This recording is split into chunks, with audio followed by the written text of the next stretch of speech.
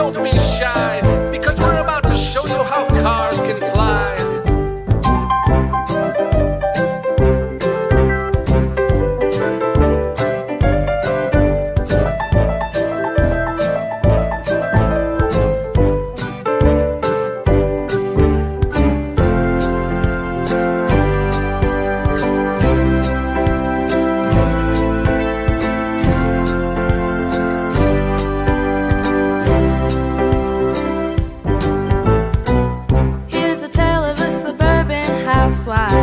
Who dares to fight with the icon of his day, and she finds her own miracle on the way.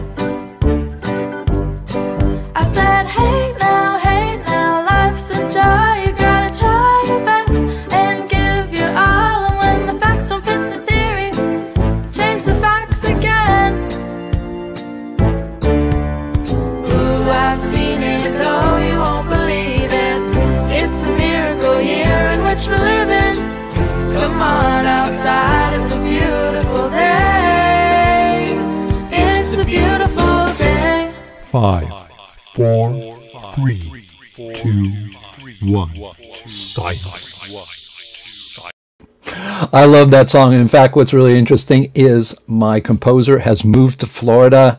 Going to see him tonight, Michael Ruggieri. If you haven't seen the movie EinsteinWrong.com, you got to check it out, man. The music is absolutely phenomenal. He and I are working on a secret project that actually is very, very similar. But no one's going to know that for about a while. But if you want to check out that song at least, it is great. We have a music video that goes with it. But of course, you've reached Saturday Science Chats. Good morning, good evening, good afternoon, depending on where you are in the world.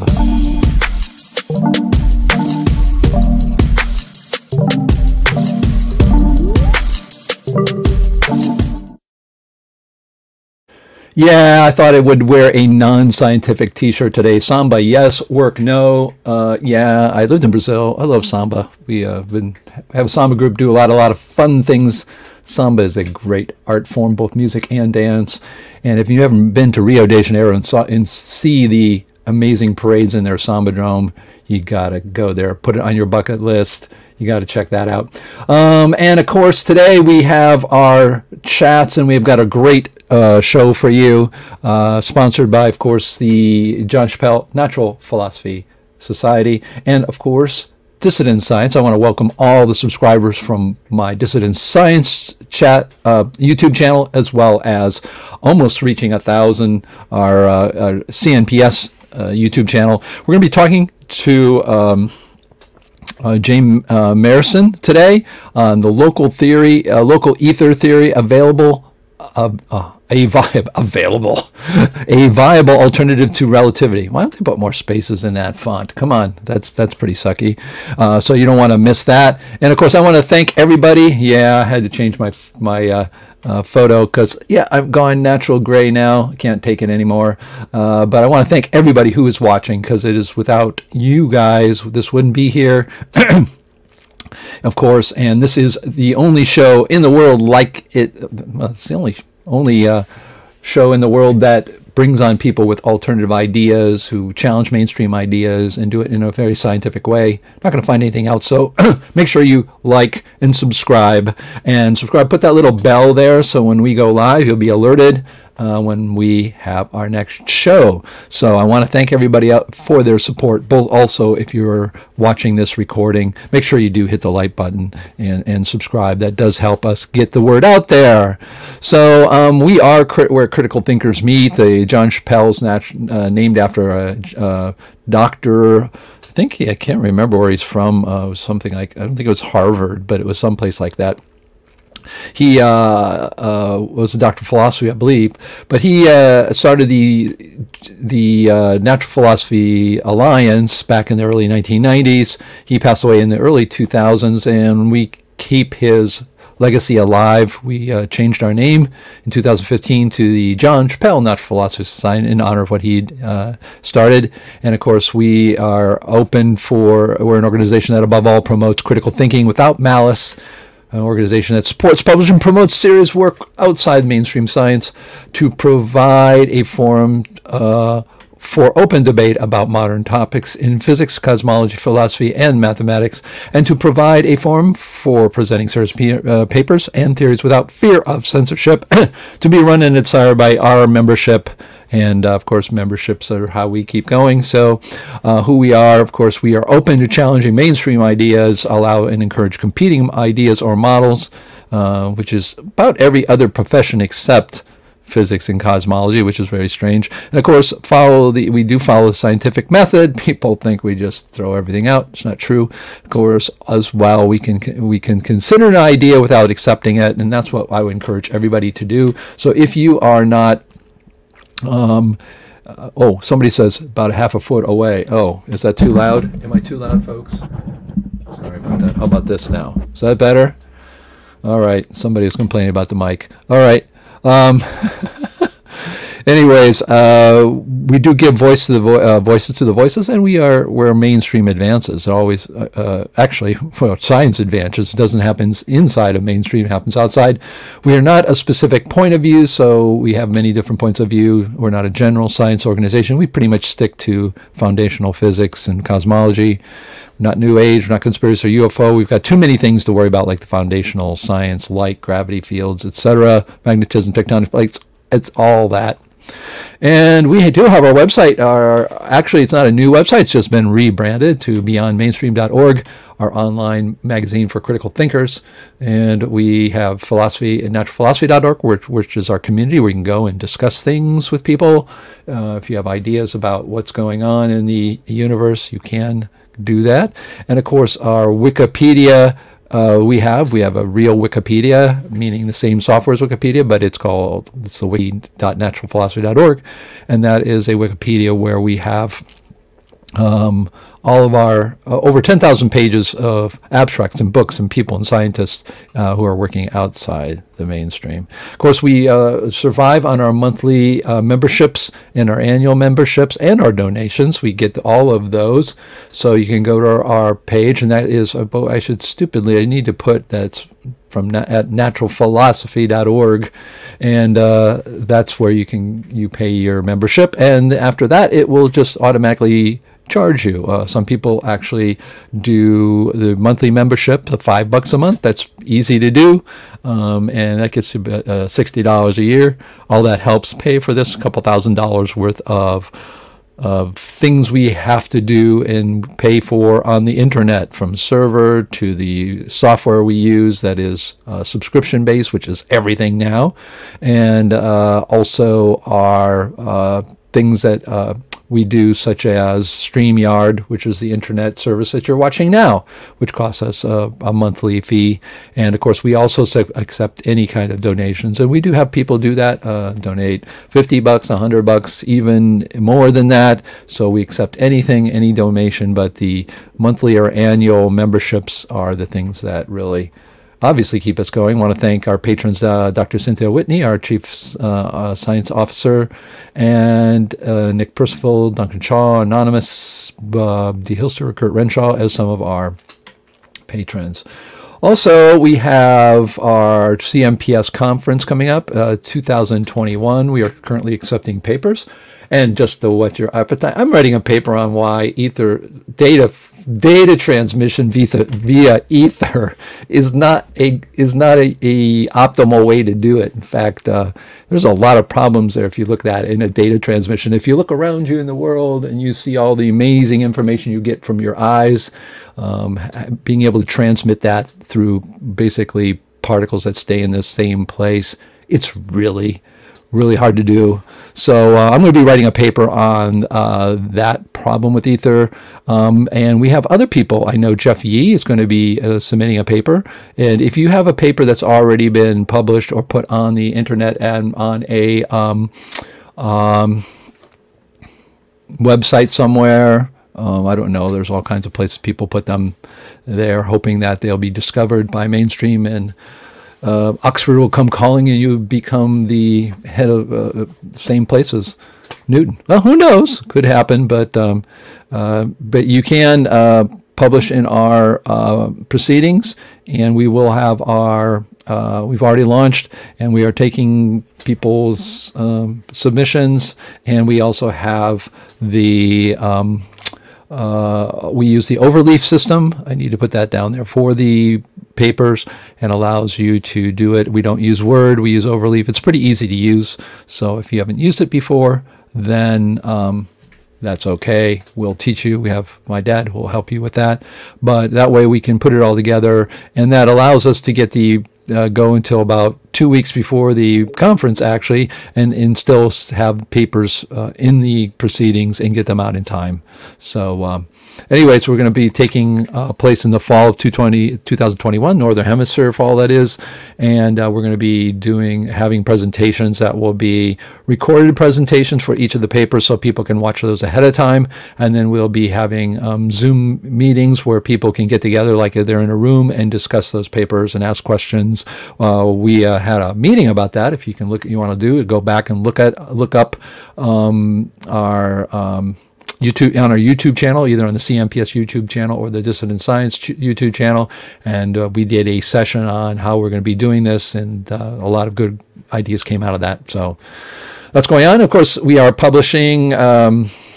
Notfinity is ready to publish. I haven't talked with George on that, but I think he's working on that, getting it out there. Ready to publish is Ramsey, his book called Ether. That is E-T-H-E-R, even though we like to spell it E-A-T-E-T-H-E-R, because ether is actually a gas, and that's not what people are proposing. So we try to use the E-A-T-H-E-R spelling normally, but that's why he did it. That's not a big deal. Then, of course, we are in the final version, and people are reviewing, and we're getting our reviews from about 10 people who are reviewing it, not in the sense of, this book's terrible. How can anybody say the universe? No, it's not a review or, oh, this is the greatest model ever. No, we're actually having these people read it for clarity, for problems in how we say things, how we communicate things. The good news is, I can tell you some of the good things. People really say it's not a boring book at all, because there's a lot of graphics in it, because our model does not rely on mathematical equations. You relies on intuition. So I actually wrote some programs in Adobe Illustrator, and to, for instance, generate random particles going in directions, sometimes in same directions, and they're all drawn differently, which really makes it, which is what we think, because no two particles in the universe are alike, according to Borkert, and we subscribe to that. But anyways, people are liking that part of it. There's a lot of great graphics in it. Working on actually an index to the graphics, because so many people like it, where you go in the back and read it, and you think of something, you want to get to a graphics and go to the page. And then we actually have a hack, at least a hack, we think, for diffraction, which came up, yes, I don't even know what day. My dad's online, but I don't remember what day it was. It was either yesterday or the day before. What day, Dad? Oh, I don't hear you. Okay. Oh, that's because I have to bring you up. Okay, don't. My dad, of course, fell down. What day was that, Dad? What? We talked about this diffraction yesterday. Oh my gosh, I'll bring it down, because people are like, yes, my dad's recovering from a fall, and they asked me in the hospital, are they abusing you at home? So, you know what, I gave him an answer. When he felt he was in the hospital, you know, just for precautionary observation, etc. They said, "Are they abusing you?" And I didn't say this, but I said, I think I said it on Facebook. Yeah, my son's forcing me to write a physics book with him. I thought it was funny. Anyways, I'm sure. Anyways, it's an interesting book. We did have in our book, we plan not to have a hack for diffraction, but it turns out that we have a hack for diffraction and dispersion. Why do rainbows happen? And yes, we don't use ether. So interesting, but it's just another model out there. I think people will find it interesting. And then our community news. James Keen is starting to put out some of these things. We did this. I need to rebrand them all because we have a lot of memes that we put out, that I put on Facebook, that have really clever sayings to get people interested. And it has science woke. Now I got to change all of the science woke to beyond mainstream. So I'm going to rebrand those and get those out there if you go to that. So I'm not going to tell you where they are because we do need to update those. But you can see this says this guy has a paper in Physics Review without citing binary mechanics. Obviously, James Keen, his theory is binary mechanics, and he's got the famous Godfather scene here, and he says, "Put a primary constant in his bed while he's sleeping." You're referring to the horse's head. Very famous. Oh, that was pretty clever and funny. These things are on naturalphilosophy.org, so you can go there. This was another one I found on Facebook. I think it was done by a guy that he has agreed to be talk with us. Is carrying on Edward Dowdy's work, and I think he did this and change it. So, you grab one of these cartoons and then you just change the words on it. So this says, don't question me. And the next one says, don't question this book. The other one is why I don't question anything. And then, of course, the person is standing there and says, and that's giving a talk to his professors or students. And he says, and that's why I never question anything. You see him very happy getting his, well, I should get my pointers out here. You can see him very happy, of course, getting his diploma, and there he is sitting in his office now with his PhD in relativity. Pretty interesting. Of course, our chief scientist does have a PhD in relativity from MIT, and it doesn't work. So that's very interesting that she got a PhD in relativity, and the first application for it didn't work. So anyways, I guess that doesn't happen. Now, here's some interesting community news. For those who don't keep up with social media and don't care about it, that's okay. But of course, that's where the world works. That's why we are getting new people and new faces, and our CNPS website and our organization. So you can say it doesn't work. I don't pay attention to it. But guess what? That's where people are today, and we get people from that. And we make a great presence on YouTube and also on Facebook. And there is another one out there, and I've tested the waters, and it is fantastic. And if you have not gone to Clubhouse, you're going to probably think this is too screwy. I mean, especially people who are older. I'm 61, but of course I grew up. I started programming when it was in 1978, before almost half the people here or more weren't even born. And I have always followed the internet because I was in research in artificial intelligence. We actually were using a browser before anybody even knew that was. That was in the early 1990s. And so I've always kept up to it with it, and I know that's where things are happening. Well, Clubhouse is the latest. Well, what is Clubhouse? It's a new social media platform that is on fire. No, it's not like TikTok. It's actually being used by not young kids. It's actually more professional and older people in general. This is not where you'll find kids. So it is on smartphones only. You're going, why? Why would anybody do that? Well, guess what? 60 to 70% of all interaction in the internet is used on the phone. Well, what makes this interesting, it's audio only. You don't have to worry about video. And you go in and you can well, I don't even have a picture of it. But basically, I should have put a picture of what that is. But, I think I may have... oh, I know. I can share a website and show you later on. But anyways, if you want to join in, what's happening is I created a club. On Clubhouse, you create clubs called Beyond Mainstream Science, and you can see here our new logo, which is, there's the stream, and oops, somebody's going off mainstream, and of course, the color is there. That's water. This is red, being alert. Somebody's going. I think everybody gets it. Anyways, I've created it, and you can actually, what I did is on beyondmainstream.org, you can put these, of course, sub domains, and if you go on your smartphone, I'm going to say it again, if you go on your smartphone with this, and you go to your browser, you put this in, it will get you and say, do you want to join? And this is the page you will see. David D. Hilster invited you to Clubhouse. And you put in your phone number. Yes, all works on phone number. And then you say next, etc., etc. Now, what does Clubhouse do? Well, I've also joined in on it in 2 other areas that I'm interested, which is whole plant-based diets, which I'm on, reverse my heart disease, rheumatoid arthritis, and my allergies are gone. All those things are gone because of my diet. But again, I'm just talking about the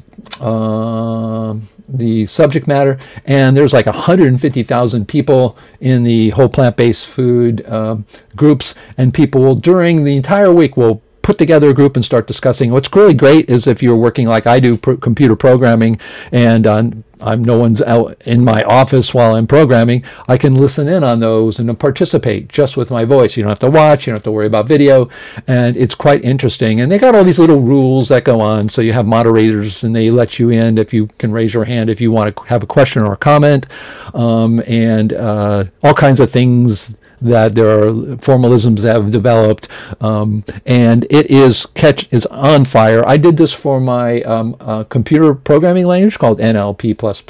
I'm in the area of computers, supercomputers and human language, and invented this new language, which is now about 20 years old, but now is open source, etc., etc. And I got on there and I started talking about it, and wow, there was lots of interest. And I already made one called for Dissident Science, but I decided to make another group called Beyond Mainstream Science because it's probably less controversial, and people are already signing up for it. So please, please, please go there. Even if you don't use it, I try to tell people, I don't pay attention to it. That's not my thing. Oh, and then they tell me at the same time, well, you know, why doesn't anybody pay attention to my work? What do I need to say to you here, folks? If you don't like social media, if you think it's a joke and you don't want to participate in it, and at the same time you have things you want to say and other people to listen to, you have a paradox, a grand paradox, because that's the way the world works. We don't have typewriters, we don't have dial telephones, we have the internet, and we have a way of meeting there. And that, not only that, we have people from all around the world. I mean, we didn't have that at all, so now we have that. So if you are an older gentleman or older lady, and you have been working and you just say, I don't use this, then you're not helping yourself out. So even if you don't or plan to use Clubhouse, go to your phone, do these things. It takes a few seconds. Help out our community, folks. When you are watching this, did you hit the like button? Oh, what's that do? Well, if the more likes, the algorithms for YouTube will send more people our way. So please, all of the things matter. And yes, this is a lot of fun. And I planned to have sessions throughout the week. I'm going to put up a session there when I'm working and stuff. I'm going to put it up and just discuss it maybe on a lunch hour, and people will pop in. Why do we do this? Why am I asking you to do this? Because this has millions of people coming on daily. They are gaining millions. This is like the next kind of Facebooky thing. And not only that, it isn't the kids. This isn't TikTok where people make funky videos for 12 seconds and their attention span is 3 seconds. No, these are people discussing very amazing things, and it is a platform. So if you come up to have a question or you talk, we have all these unwritten rules. That is, hey, give a person a chance. You can talk a little bit. We cut you off and say, okay, that's good. Anybody else? Next person. But you get really amazing information. People are going to this and they're finding great value in it. So please, please, please, if you're watching this recording, go to club.beyondmainstream.org. Put in your phone number. You got to do it on your smartphone, and look for alerts. So when we start a topic on something, then we can talk. And why is that important? Because we will start gathering new people into the group, just like we do with YouTube, just like we do with Facebook. All right, so that is that. And if I find other people who are good moderators, I can allow them to put their own group, to starting a group, and they talk. Again, it's all audio. It's not chat. It's not type-in. There is no type-in. Well, I think that's one of the reasons people like it, because it's super simple. You got your photo there. You talk. You unmute. You mute, and people discuss things in a very orderly manner. So, alrighty. enough of that. And play coming attractions. All right, I will do that. Where are they? Okay, here we go.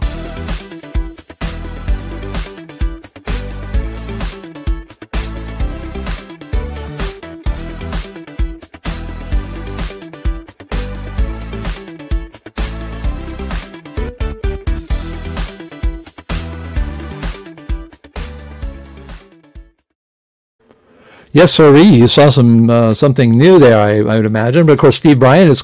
We're waiting to see if he's getting published in another place, but he is totally on board to be talking, and hopefully that will happen soon. But I am in conversations with him, so that's great. Of course, then this is a new person. If you don't know him, James Verbelli. He just got done having a huge presentation. Actually, I think that's him in a lab with like magnets and things. I think he's from more the electric universe side, but he is actually continuing Dr. Edward Dowdy's extinction shift theory, and that is quite interesting. On Facebook, you can look him up, and he's got a lot of his work and really sort of nice graphics. But I've talked with him, and he and I are going to be talking about him coming on and talking. He's got a lot to say, and of course, Ed Dowdy was a very close friend of mine in the sense of a colleague in this area. He appears in my film EinsteinWrong.com. He was a NASA scientist. He worked with lasers, I guess, in the area of astronomy, I believe. Laser astronomy, if there's such a thing, and I don't quote me on any of this stuff. But he was the person who, a NASA scientist, actually on Einstein's Facebook page, he went viral for a little while because the people on the kid who runs it and is linked with the university in Israel there, they were all worried because if a NASA scientist is saying general relativity is not correct, oh my gosh, so they were in a panic a few years ago, and he got quite a lot of attention. But he basically says that general relativity is not correct, that light and gravity don't directly interact, and that what's really happening is light is bending because of the corona mass around the sun, not because of space-time, and then outside the corona, it doesn't bend. So I guess James is continuing that work. So that's going to be interesting. Hope we'll talk to him. And yes, Dr. Alexander Unziker has talked with me. He says pick a date. So I will pick a date, maybe even next week. So you do want to stay tuned. He is an absolute big thinker. I really like him. He always jokes with me, he says, well, maybe I shouldn't I've written the book, The Higgs Fake, which blows the whistle on all particle physics. I mean, you got to read that, because if you think particle physics is a solid engineering and endeavor, and all of their methods are straightforward and also trustworthy, oh my goodness. Of course, he didn't endear himself, so becoming a science evangelist and making money at telling people how to understand hard things in physics is something sometimes he's said he's not sure he did the right thing, but he did the right thing in the end. He also wrote a book, Einstein's Lost Keys. You got to check out his channel. It's the Machian is called, but you can look up Dr. Alexander Unziker, the Machian, TheMachian. If you look up the Machian, you'll get to his YouTube channel. I would suggest you subscribe to it. It's really good. So we'll be talking with him, and then of course we will be talking probably. My guess is in maybe July when our book comes out. It will be coming out on Amazon across the world, and complete toolkit for hacking the physical universe. So yeah, we give physicality absolutely everything, right or wrong. So today, play today's bumper, David, and that's what I will do. Make sure I pick on the right one.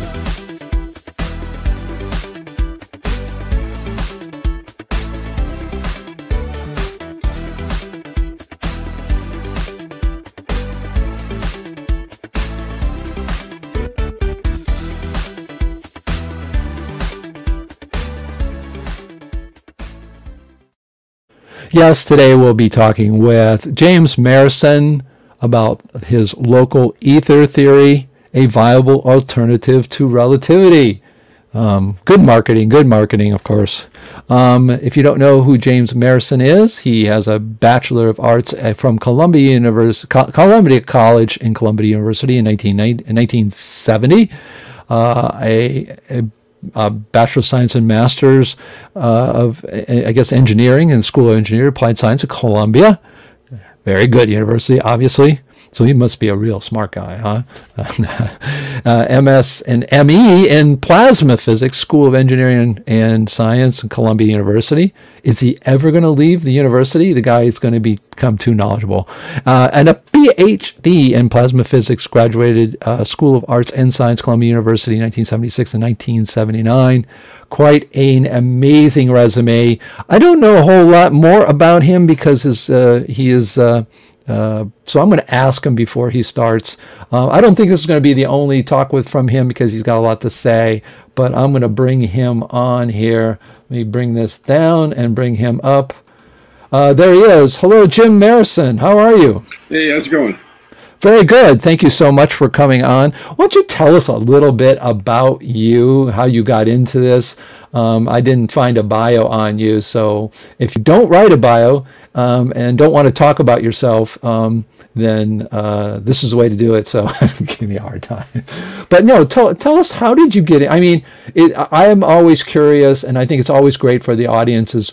Why in the heck are you even suggesting a local ether theory and saying there's better alternatives to Einstein's relativity? Just give us a little background before you start your talk here. Well, actually, my dad had a theory about ether when I was growing up. Oh, he wow. called it the Tron theory. Oh, yeah. I don't know if you remember, back in 2016, I gave a talk on it. Oops, sorry. Yep, I got the wrong one. Yeah, I did, actually. So, hold on. Okay. Yeah, I did. I remember the Tron theory because it's easy to remember that name. So, yeah. Yeah, unfortunately, the Disney, or they came along and made a movie about Tron. Oh, that was before the Tron, right? So Right. was the movie named after his work? No. So, okay, so your dad was already into it. How old were you when you sort of knew about it? Did he force you to read about it and put you in a room and teach you and hit you with a cane if you didn't read his theory, or how? No, we just saw what he was doing, asked him about it, and got interested in it. I've always been interested in science and engineering, tech stuff, the techie, nerd, whatever you want to call it. Okay, and then how did you get to your theory, your work specifically? It's because not it my started with theory. Tron. Oh, it's not your theory, yes. Well, I mean, I support the work of Professor Ching-Chuan Su. Right. And it was actually his theory that... But how did you meet him then? I mean, he didn't come along as well and say, Jim Marsen, I picked you randomly out of the universe, and you are now going to promote my theory. How did you find him? Tell us the backstory on that. No, I never met him. He actually passed away in 2006 at age 55, unfortunately. Oh, did you know about his work before he had passed away? Yeah. Okay. In fact, I was tried to send an email to contact him, and I got a letter back from his secretary saying, too bad. Oh, yeah. 55 is young, too. Okay. Yeah. And what got you to him? Was it by accident? Were you looking actively? Were you just curious about ether in general and started working? Tell us that. Well, certainly I'm interested in ether theories. I don't actually remember how I heard about him. It's weird, huh? His theory is actually almost identical to Peter Beckman's theory. Have you heard of Peter Beckman? Yes, of course, absolutely. If you're from the NPA and CMPS and don't know Peter Beckman, I don't have any of his books, though. Sorry? I don't have any of his books. Oh, I have. Well, anyway, I first saw an ad in Science magazine or some mainstream science magazine for his theory, and I was curious about it, and got his book and learn about his Galilean electrodynamics journal that he created. By the way, do you know if John Chappell knew Beckman? You know, I that's a good question. I think who would know that answer for sure would be, well, maybe not. Well, I think it's Peter Beckman, right? Peter Beckman. Correct. Yeah, if I were to gamble on it, if somebody made me gamble $100 on it, I would say yes. I would say they knew about it. Yeah. Just wondering if there's any connection between CMPS and we have all the events of all the CMPS events, at least through the mid 2000s, and every person that we knew was there. We have a catalog, so it could be that we could find Peter Beckman and John Chappell at the same, because John Chappell was alive until early 2000s, 2002, I think. And so if Peter Beckman and he were at the same conference, then of course they would know about it because he was in charge. Beckman actually died in 1993. I didn't get that part. Yeah, because there have been people that are similar to him that I did meet. So I forgot that part. Just so many people. So okay, yeah, I don't know. Then I would. My bet has just changed. I'm putting it on. I'm putting it on red now, not black. So I think Cynthia probably must have known it because she published papers in GED. Okay. Before he died, I believe. Okay. So you learned. You knew about Peter Beckman's work, and he was an etherist as well then? Oh, yeah. Okay. In fact, yeah. He never called it the local ether, but it's essentially a local ether. Okay. And is a local ether same as entrained? Well, it's entrained with a little twist. Very important twist. Oh, a real twist or just a figuratively twist? Okay. All right. Well, it gives me a little idea about how you got involved with this. So you're really presenting other people's ideas that you really subscribe to, correct? Yeah, subscribe and would like to promote. Okay, ótimo. See, like I speak Portuguese. Great, ótimo, optimum. All right. Anyways, what I'll do is I'll put your, I guess your screen up there. If you can get that as big as possible, that would be great. I don't know, can you do that? Okay, now are you able to go and still manipulate those things? Yep. Hello. He is frozen. We may have lost him, folks. I know that can happen. Let me remove this. Okay. It's essentially a compilation of his papers. Okay, we lost you for a while. Okay, you were frozen. So I think we're good now. So I'm going to remove.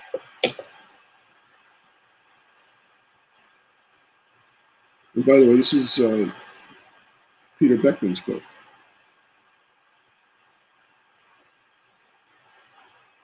Hello? I have seen the cover. Can you hear me? Hello? Yeah, hi. Okay, yeah, we're having a little communication problems, I think, from your end to us. So is this share screen too tough? No, it's okay. We'll let you go. I'll keep ahead of it. You just go ahead and go forward, okay? Okay. So this is Peter Beckman's book that he wrote in 1986? Yes, I did see that. I'm familiar. I've seen the cover, but I don't have it. Is it available anywhere? Not really. I mean, sometimes you'll see a used copy on Amazon. They actually, at some point, were up as high as $700. Oh my gosh! Well, how many pages is it? It's like 200 something. Yeah, so, I mean these are digitizable. You can get a book digitized. And I have a digitized copy of it. So well, then we should talk to his relatives and see if they want to get it out there again. It's so cheap to do. So, if you know of his relatives, maybe you get permission to republish it. Actually, he had one major supporter by the name of Howard Hayden, Professor Howard Hayden from University of Connecticut, who actually has the rights to it now. Oh, okay. Well, maybe we should talk to him about it. I have emailed with him to suggest that he get it republished, but yeah, you got to bug people. You got to get on the case. He's in his 80s now. And, Ay, caramba. He Yeah. seems to have lost interest pretty much in Yeah. the idea. Well, but if there's anybody out there that supports these theories, I'd love to hear from you, or of you. Or okay. Well, let's go forward, and maybe you'll get more supporters presenting this. Okay. I'll let you go. Okay, you go ahead now. Go forward. The floor is yours. Okay. So if you want to think about the gravitational potential, okay, let me call up.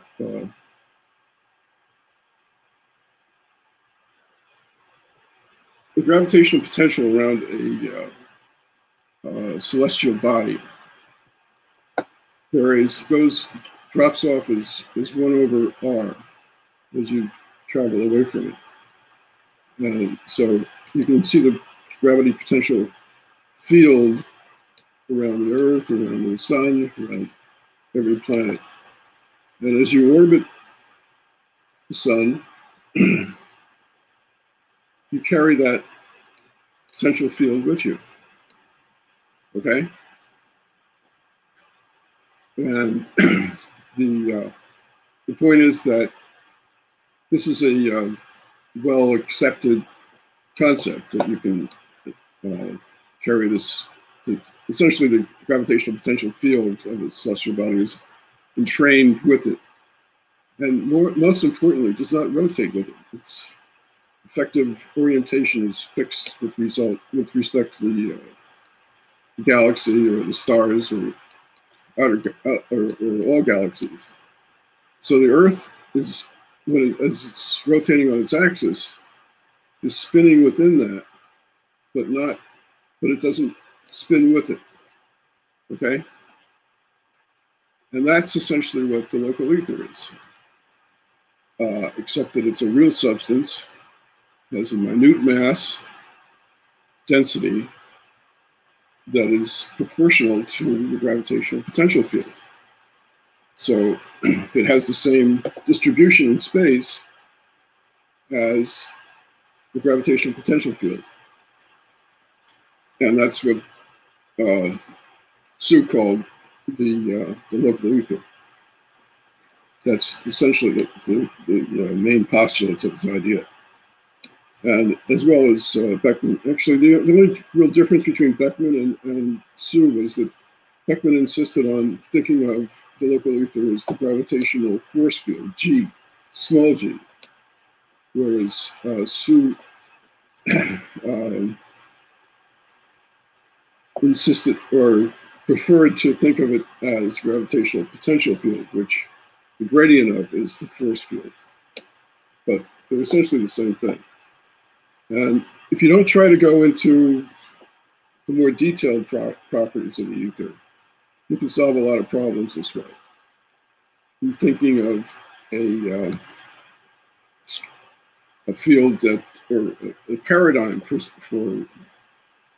physics, going back to before Einstein, absolute time and Euclidean three-dimensional space. Return to that classical paradigm. So what does that give you? It gives you the Sagnac effect very simply. It gives you explanation for the Michelson-Morley-Null results, which essentially turn out to be that the Earth entrains its ether, so the motion of the galaxy or the solar system with respect to the galaxy, or the Milky Way with respect to the rest of the universe, is that motion is essentially blocked out, and all you have for but you do have motion with respect to the local ether, which, as you're spinning, provides a much lower but actual ether wind in effect. And it's so low that a second order experiment like the Michelson interferometer can barely detect it, if at all. Although Professor Hayden has a paper that claims to, where it shows that an experiment in 1979, it's the famous Brillier-Hall experiment, which was an attempt to create a Michelson experiment with a Fabry-Perot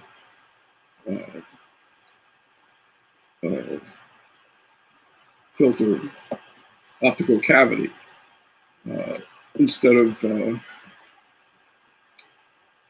traditional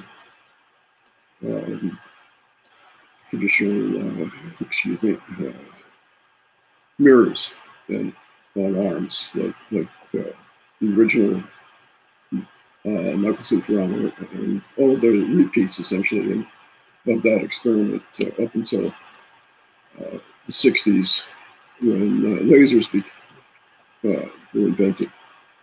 So he showed that they actually had a result that was consistent with rotation of the Earth, ether wind due only to the rotation of the Earth, whereas the scientists who did the experiment were essentially assuming the universal ether model, where there's only one homogeneous ether.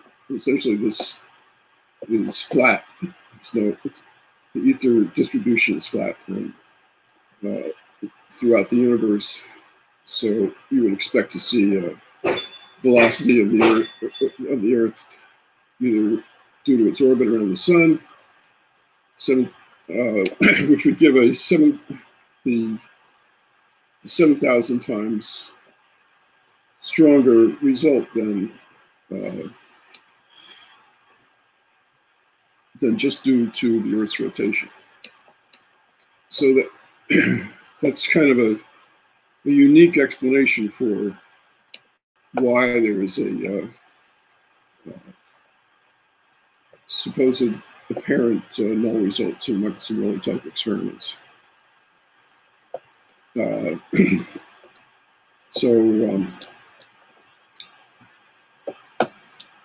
Another point about this ether model is that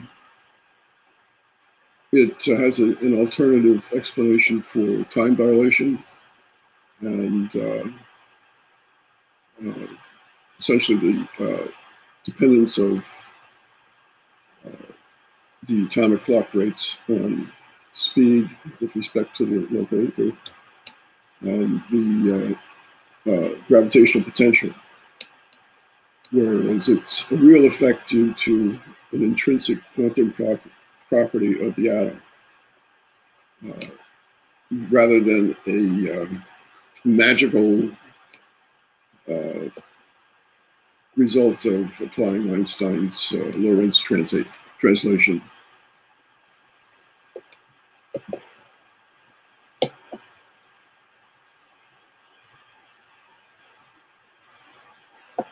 So I wrote this paper a couple of months ago, essentially an overview of Su's work. Now the Sagnac effect is one of the strongest evidences that there's a preferred reference frame within the sphere of influence of the local ether of a body. Essentially, there was an experiment called the Michelson Gale that was done in the 20s, whereas actually Michelson probably really was the first one to promote the idea of a local ether effect, which is what inspired him to do the Michelson Gale experiment, where it's essentially a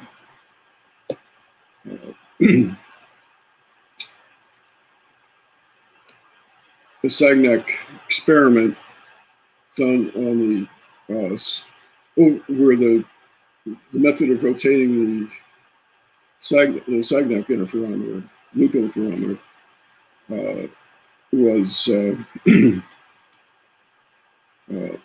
the rotation of the Earth. So what they did, I mean, they had a positive result, and they did detect the rotation of the Earth with respect to essentially the local ether. They detected that velocity, and there are now with ring laser gyroscopes, you can detect this all the time, 24/7, with a ring laser gyro that you can build in your basement, which was actually done by a guy by the name of Doug Moret. So, what this leads to is that the Sagnac effect is called a first order effect. That it's proportional to the velocity with respect to the ether divided by the speed of light.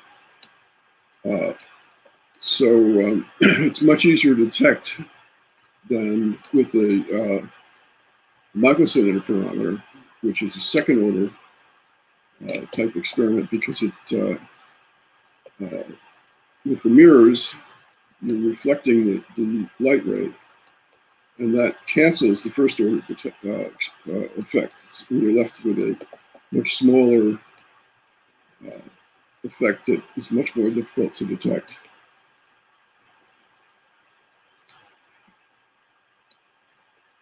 So the Sagnac effect, when it was discovered in the 1913 by George Sagnac,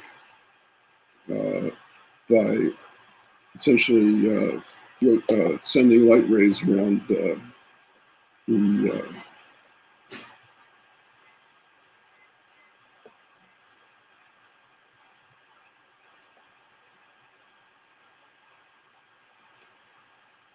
around a circular table in opposing directions and rotating it.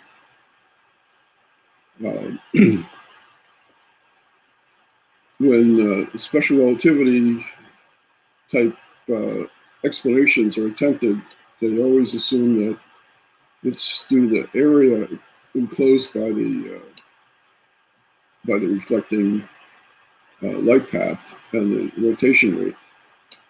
Whereas the Sagnac effect is actually very simple. If you imagine a pond and a boat in the pond, in the middle of the near the middle of the pond, then you drop a rock into the middle of the pond. The water waves propagate out from the center, and if the boat is still not moving, it takes a certain amount of time for the wavefront to reach the boat. But if the boat is moving away from the rock, it takes longer for the wavefront to overtake the boat. So the distance, the propagation distance, is actually longer, and therefore the propagation time is actually longer, and the effective propagation speed is slower. And that's what's going on and that's all there is to it. It's a very simple explanation of the Sagnac effect, which is the Sagnac effect that does not require rotation or anything else, that is made very complicated by special relativity attempts to explain it. And in fact, actually, there's a very strong disproof of relativity, because relativity would say that for a straight, that rotation is required. You have to accelerate the reference frame or something, and would not work if you're talking about straight line relative motion of the source and the receiver. But that's not true, because, and there's an experiment done by R.U. Wyong Wang in 2003 that actually was published in Physics Letters, that where he took a fiber optic gyro, and instead of just having it rotate circularly, he had a straight line path and added into the loop, and showed that the longer the loop, or the faster the loop was running, produced an effect, essentially showing a linear Sagnac effect, and that can't be explained. It's swept under the rug by people that try to explain it in the context of relativity. How am I doing there? No, things are fine. Keep going. Nope. So, am I making sense so far? Is anything? Well, no. I mean, people are. I'm following it. It's, you know, you want to keep. Obviously, you need to make enough of the presentation so people can get an idea of, you know, what you're presenting, and then we can have questions for that. So, just keep going. Okay. So. In Su's main paper,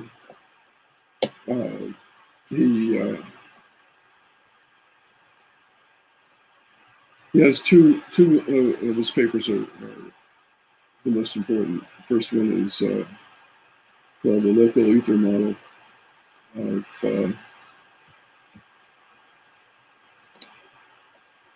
what was it? I had it. Oh well.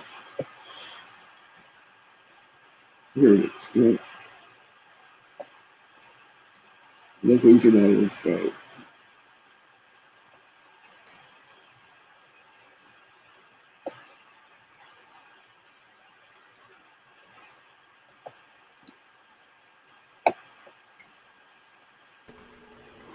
Explain what you're doing as you're doing things. That will help people. What are you looking for and why? Sorry, I'm trying to find the paper. Paper about? Of Su's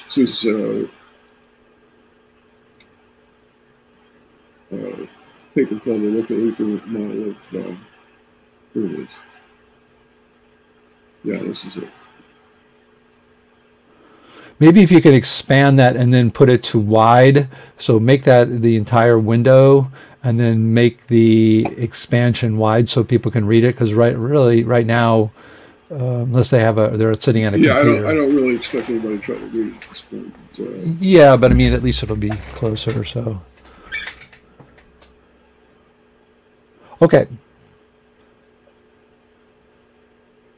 There you go. Is that a little easier?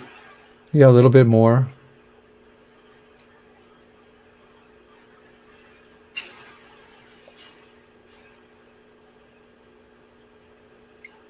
Okay. All right. That helps. Okay. So here's where he goes into defining the local ether and showing how the Sagnac effect. Can you? I'm gonna. Can you hear me? Yeah. I mean, we're talking about local ether all the time. I know there's entrained ether. Explain to a person who has no idea what local ether means instead of just ether. I mean, you said even Michelson and Morley also talked about it. You know, give it to us, you know, in a simple terms. What, you know, where's the ether? Is it moving with the Earth? You know, those kinds of things. Can you give us some explanation for that? Okay. We go back to so when in the 19th century, there were actually two competing ideas about the ether. One was that it was the same everywhere. It was like it was. The Earth was moving in the ether, correct? Throughout it's the same throughout the universe. Right. So bodies were moving, and the ether was sort of a stationary frame somewhere. Exactly, stationary frame. One frame for the whole. Right. And what was the other? Sorry. Well, what was the other one you were saying? There was the Stokes ether, which was an entrained ether, but it wasn't well defined, and there were some objections to it. And I guess the most influential physicists of the time, like Lorentz and Poincaré, promoted the universal ether idea. So that was kind of the mainstream idea.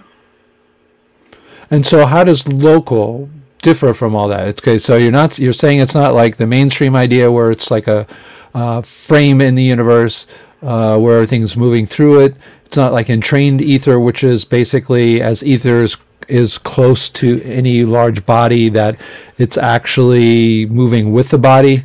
What's the difference? What's local ether? Yeah, that's local ether essentially. Well, but that's what that. Yeah, you're saying it's not entrained, but that is. It is entrained. It is trained. Oh, okay. But the twist that I was mentioning at the beginning is that it doesn't rotate with the celestial body. Its direction is fixed in space. So it's like as Beckman explained it. It's like a dancer with a hoop skirt, but the hoop skirt is not attached to her body. So as she spins, pirouettes, the hoop skirt doesn't move.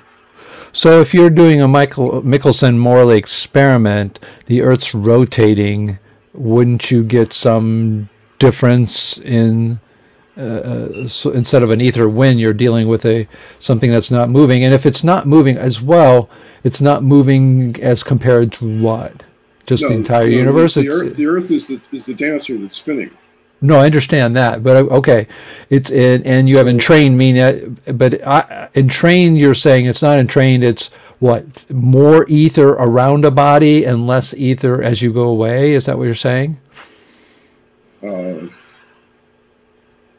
the strength of the or the density of the ether reduces as you go away from the. Okay, so. All right. Until it matches the density of the body that's embedded in. As you can see here, eventually the sun's gravitational potential matches the gravitational potential of the Earth. So that's where the influence of the Earth's local ether ends, and we switch into the local ether of the sun. Okay, so is that a density difference? Is what you're saying? It's a density difference and a gradient difference. Well, yeah, right. Understood. Okay, gotcha. And again, I'm not criticizing anyway. I'm just trying to understand myself, sort of visually. I'm glad to.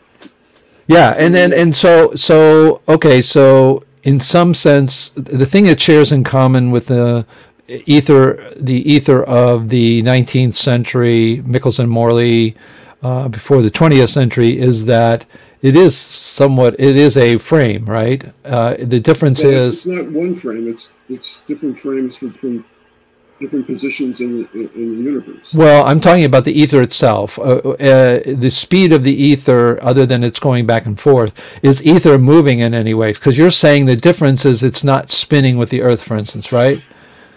So if it's not spinning, it means it's local frame. Right, but I mean, if it's not spinning, it's not spinning in respect to what? The Earth, right?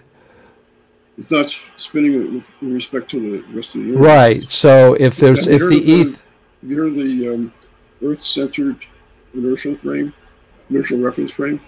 Right. I understand all that. What I'm saying is the twist that you're saying that this theory puts on it is that the entrained ether, if you think of ether like water, and it would be more of the traditional entrained, you spin around, the water sort of starts spinning with you a little bit. As you go further away from the body, of course, it's not spinning very much at all, and eventually it's just not really felt. Here, what you're saying is, no, the Earth's spinning in the ether if it's like a water, but it's not really like a water because it doesn't spin with the Earth. It spins, and there is so that is, while the Earth's spinning, it's spinning, and the ether is, if you were to put a marker or a coordinate system on an ether particle, it would be staying still in space, and the Earth would be, as the Earth would spin around. Is that correct? Spin within it, correct, rotate within it. And if you think of gravitational potential, it doesn't rotate with the Earth or whatever body it's coming out of. Sure, but the ether, though, unless it's a gravitonic field, which is made by gravitons going in all random directions, this ether is going to be, if it's not going with the Earth, it's got to be in some type of reference frame. So the ether that's surrounding the Earth and the Sun is in what kind of reference frame then? Well, like you said, each inertial reference frame is unique for that body. No, I'm not talking about the Earth and the Sun. I'm talking about, I'm going to just, don't think about the Earth and body. I'm just thinking like don't this. Don't try to think about the composition or what kind of particles it might be made out of or not, or just. But if but I understand what you say. Not think about that, but then you tell. Then I guess I'm not arguing. I'm just trying to understand. That sort of goes against the idea that think of the Earth as a dancer spinning in this hoop skirt, and the hoop skirt stays still.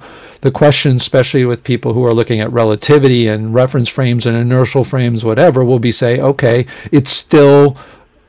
According to what? So but you said something to me which sort of answered the question, which is it's like the older ether where the ether is sort of a universal sort of reference frame. There's more dense, there's gradient in the ether. The only difference, it doesn't spin with anything that happens to be spinning. Let's say we got a body that isn't spinning compared to the reference, the ether frame. What I'm saying is that frame, you did say it was like the frame for gravitational potential.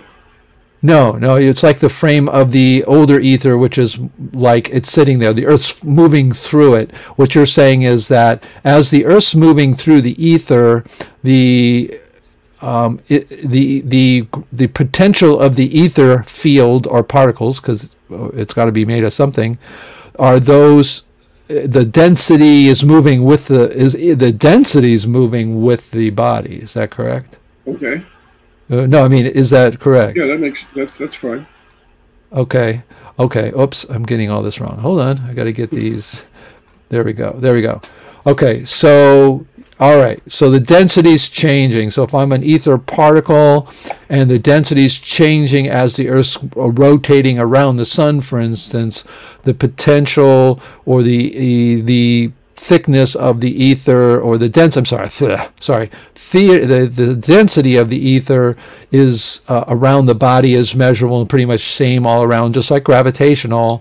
But if I'm an actual ether particle, if I put myself standing on an actual ether particle and the Earth's moving by, what happens? You're saying the ether doesn't travel with it, is that right? Not sure I follow you.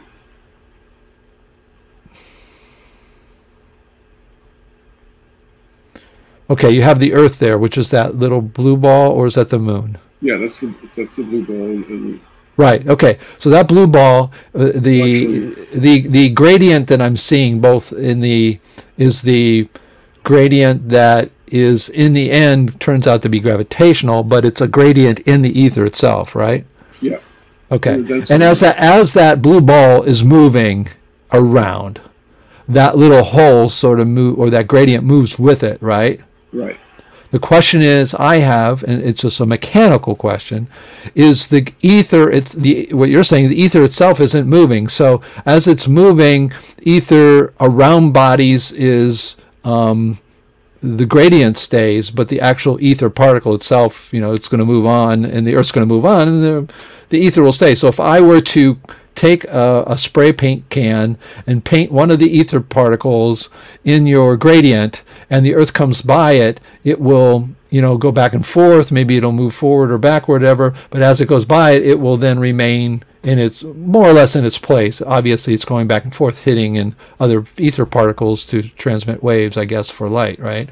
So that's what I'm asking, as the gradient changes, but the ether particles themselves will stay. So if right where that Earth is right now, if there was an ether particle that was a foot above the ground, and then now that Earth is 1,000 kilometers away, that ether particle is now 1,000 kilometers away as well. Is that right? That's a question. Does the gravitational potential... No, I'm not talking about the gravitational potential. I'm saying that ether is made up of particles in this model, correct? Whether there are particles that are carried with the Earth, or as you say, the gradient is instantaneously affected by the orbit of the Earth. I'm not sure. Actually. Okay, you're not sure. Okay, and if you say if they move with it, the only difference about that not being the same as normal entrained is it's not rotating as well. That's the only difference. That's the key difference. Okay, gotcha. Okay. That resolves things like the Simorley and Sagnac. Okay. I've asked a lot of questions, but I think I've got a picture of what your model is. My idea is, again, to understand your model from your perspective. So, okay. All right, and I will let you continue.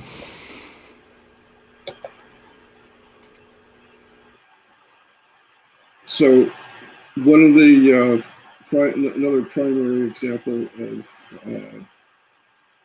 the evidence in favor of this local ether model is the GPS.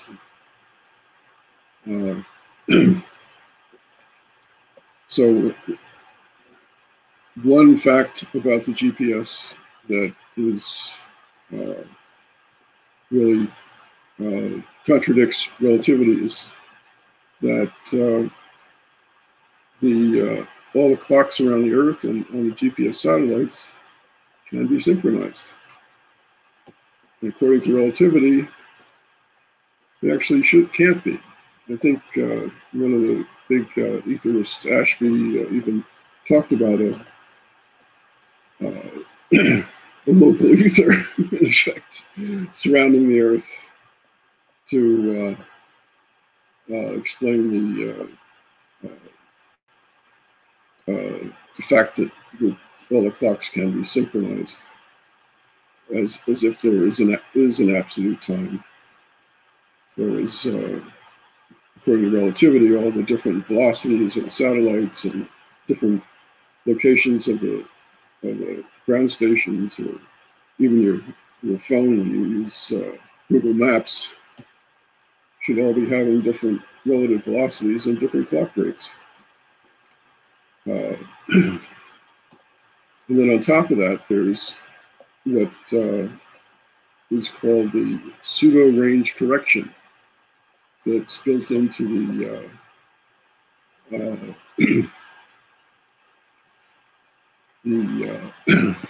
algorithms for every GPS receiver.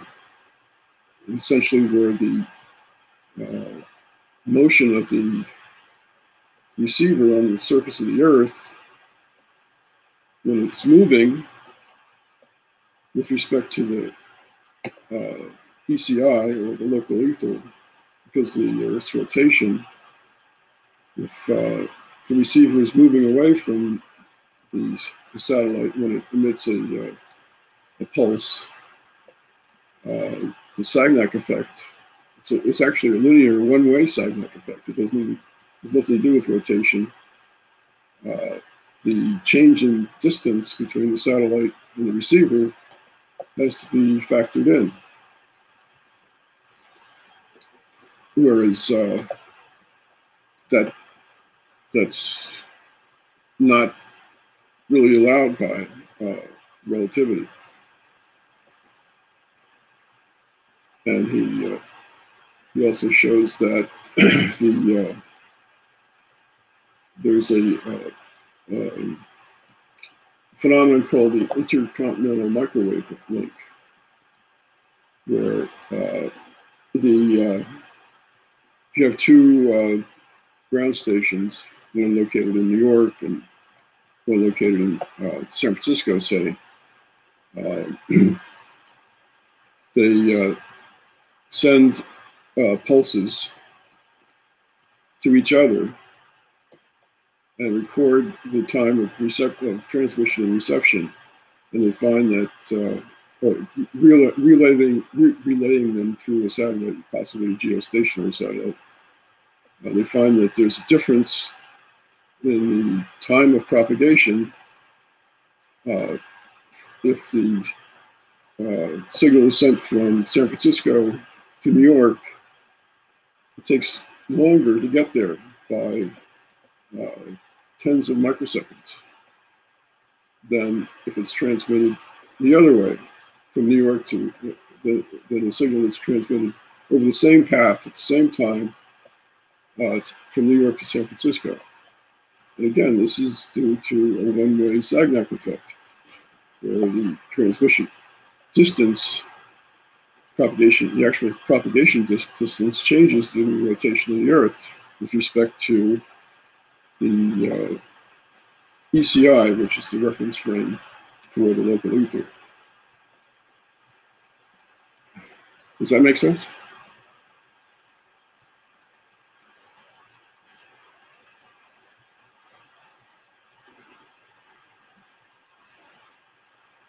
Okay. And a third point here is that the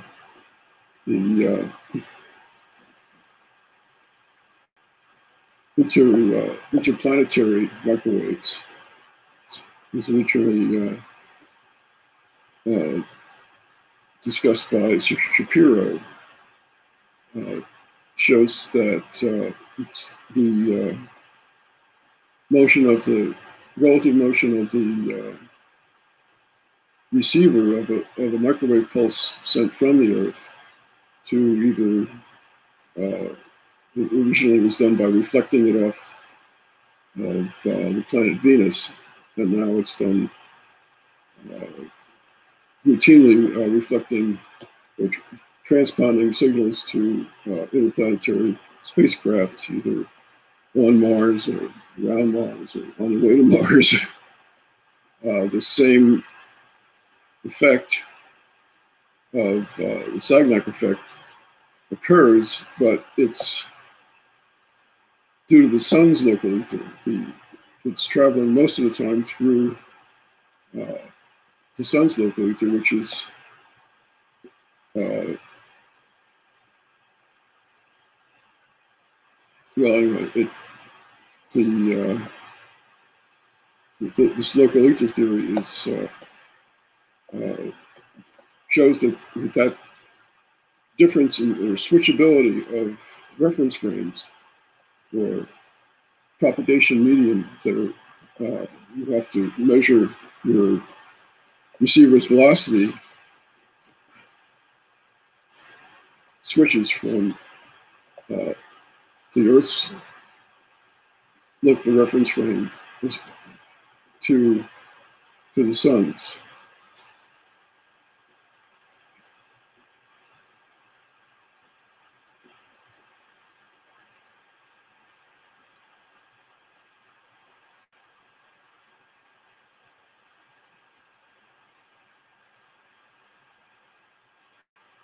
So as I already explained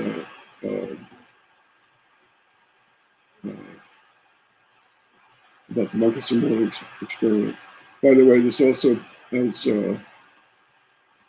Hayden and points out, would be much easier to detect the local ether with a Michelson interferometer if you did it on a spacecraft in low Earth orbit, because the velocity of the spacecraft with respect to the ECI, or the local ether reference frame, would be much higher, maybe 40 times higher, leading to maybe a 200 higher effect on for an equivalent interferometer. So one of the problems of the original Stokes entrained ether model was explaining aberration, stellar aberration. With the local ether model, actually, it's fairly simple. The assumption was back then that the aberration didn't occur until you got to the receiving telescope. The shift in the angle of the apparent direction to a star. But with the local ether model, the alteration of the angle of the wavefront actually happens out where the local ether transitions of the Earth transitions to the local ether of the Sun. And Beckman actually had a paper that explained how this happens. That all the questions about like the area experiment where they put water in a telescope were all kind of for naught, because according to this theory, the alteration of the wavefront took place far away, somewhere past the orbit of the moon. So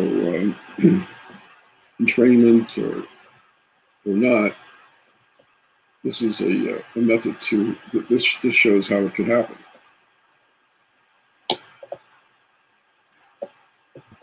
By the way, I wanted to also mention this book by Tom Bethel, called Questioning Einstein. He was a friend of Beckman's, Peter Beckman, and he supported Beckman's local ether model. And is that available? Can you get that book anywhere? Yes, that's actually still available as an ebook on Amazon. Oh, okay, cool. And I think it's about $9 or something like that. It's not very bit expensive. Whew, that's a lot, but we could. Okay, that's good. That's good. We got to work on getting Peter Beckman, maybe get an ebook, talk with that guy. That would be great, because one of the benefits of this defining a local ether around the Earth is that it leads to, he was able to essentially derive the Schrodinger equation of quantum mechanics using just classical electromagnetism and the idea that there's a stationary reference frame, or at least one that is only moving at approximately 300 meters per second, that a particle like an electron is moving against. So there's this thing in electromagnetism called Lenz's law, that whenever you try to accelerate a charge, there's a back force, reverse EMF, it's called, that works to decelerate the particle. And this leads to an alternating acceleration and deceleration of the particle, very, very small compared to the particle's average velocity, like an electron. But it's like a hop. The the electron is accelerating. It's slowed down by the self EMF because it's charged, and then it accelerates again, slightly faster than the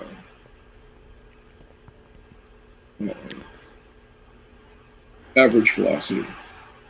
So a couple of questions. So the is there any talk in the local ether about what charges or how it relates to the ether? Like No, you have an not this electron? Okay, not at this Charge point. is still a mystery. And magnetism as well? Essentially, yeah. The fundamental nature of magnetism, I don't think is clearly understood. But Okay, not in this model. Not in this so model then. Well, not at this model with the current level of development. The point is that you can go very far without trying to ask those questions. At some point, you would like to ask them, but with relativity, you're not even allowed to. It's just what you're talking about is the local ether theory. You're pretty much talking about electromagnetism and gravity. Would I say that too? Gravity and quantum mechanics. Okay, and you haven't talked about the quantum mechanics very much yet until now. I mean, up till now. Is that correct? Right. Okay. Okay. First, you have to get past the idea of an ether. Then you can see where you're going to go beyond it. That's why Beckman called his book Einstein plus 2, is because he starts with Einstein plus 0. He has 3 sections to his book where he tries to show how the experiments that supposedly prove Einstein have alternative explanations in a classical mode. But then in section 2 is where he uses the idea of a local ether to derive quantum mechanics, to derive essentially the Schrödinger equation, which is the essence of quantum mechanics. And in fact, that's what first attracted me to, one of the things that first attracted me to Beckman's theory, because my father's Tron theory also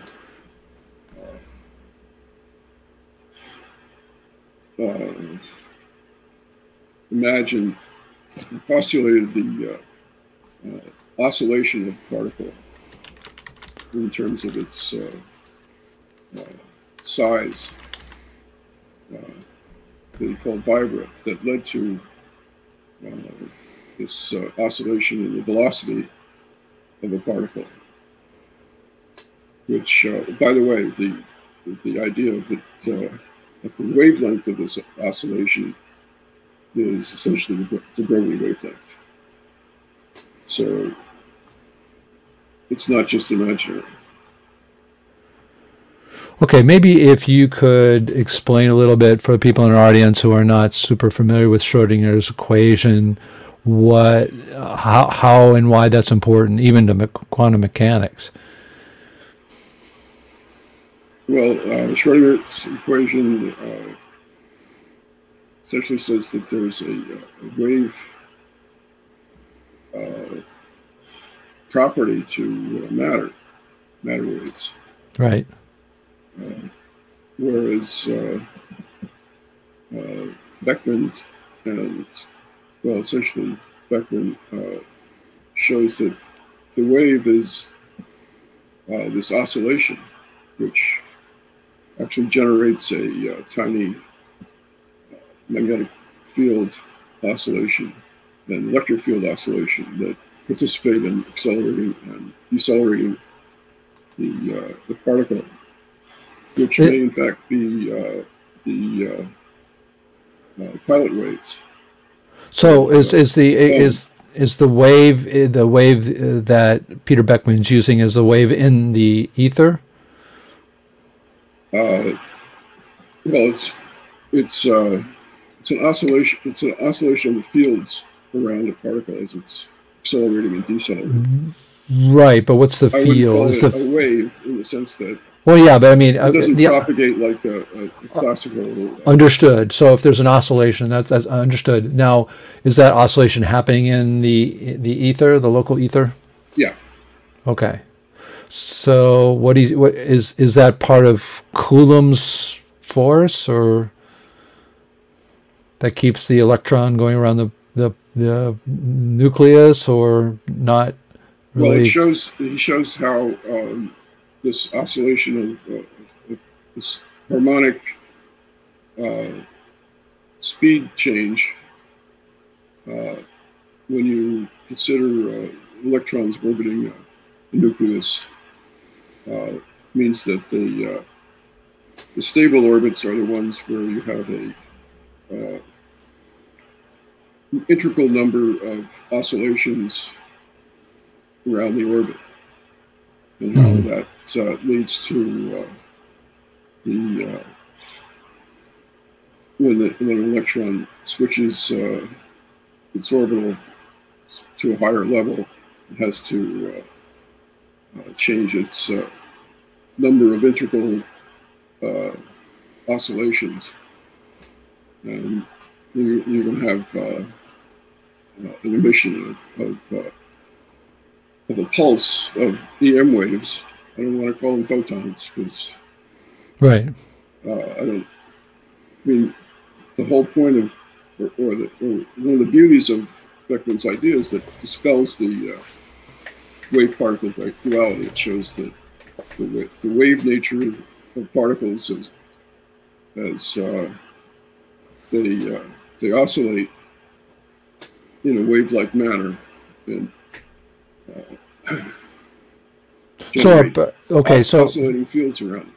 So are particles like oscillations in the field? No, a particle is a particle. It's real mass. Okay. But its oscillation in its speed is the wave-like property of the particle. Okay, so the particles themselves oscillate, is what you're saying, or the field around it?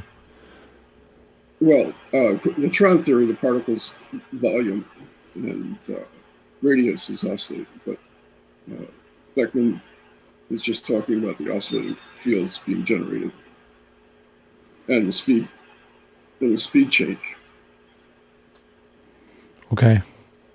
So it's it's like a, you know about full wave rectifiers? I'm not familiar, no. Well, anyway, there's a DC component that comes out, but then there's an AC fluctuation around that because the filtering is not perfect. Mm-hmm. Okay, so you're saying basically Peter Beckmann generates the Schrödinger equations in his way with the ether model. Is that correct? Right. And so, just the idea that Maxwell's equations are valid, and there's a fixed reference frame for a particle to move within. Whereas with relativity, it's all relative. There's no right. Understood. So that's where you get the frame of reference versus relativity, which has its inertial frames. Is that correct? So we're saying there's a preferred reference frame of the ECI or the local ether that's at rest, that the Earth moves around within. Mm-hmm. Okay. Alrighty, we're at 11:30. Did you want to present a little bit more before we have anybody who wants to make any comments or have questions? I just wanted to briefly talk about the time dilation, and Su has an explanation for that does not involve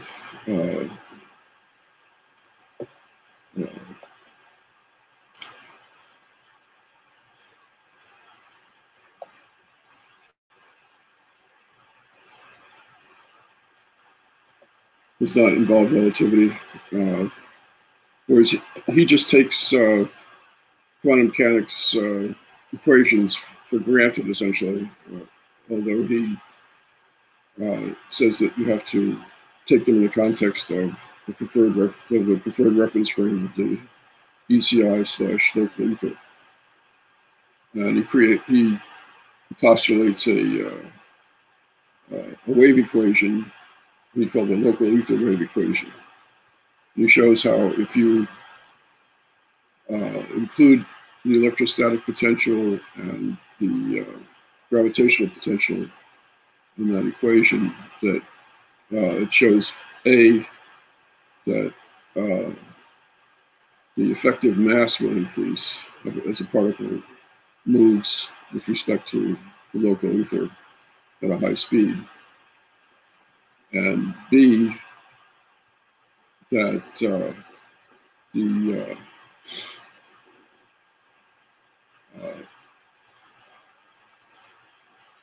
frequency of a transition of a quantum state of an atom changes due to this interaction with the electrostatic field, moving with respect to the ether, essentially.